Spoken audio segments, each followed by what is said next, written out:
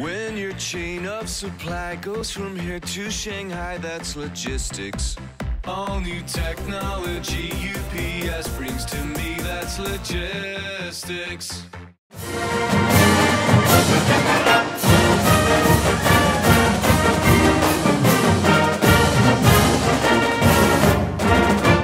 It's good that we came out on top. You know, Toledo, the record doesn't show, but they're a really good team. They've got a lot of good pieces and offensively, ball control, and you know, we're happy that we came out on top. Well, that's certainly an indicator of the level that that Coach Smith has with this team, and once they get rolling, they can really quickly catch up on any team that's not ready. And we struggled in Game 3.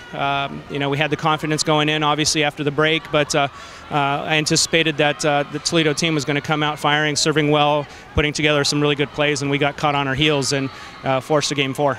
Kelsey Wilson made her appearance today, and she really held her own, and expect a lot of great things from her. And it was really good for her to be in pressure situations, because she's going to be one of the ones we're going to be leaning on in the future. Well, you know, we hit the road, and we're going up against a Bowling Green team who's at the top of the conference, and a Miami team that's really hot right now.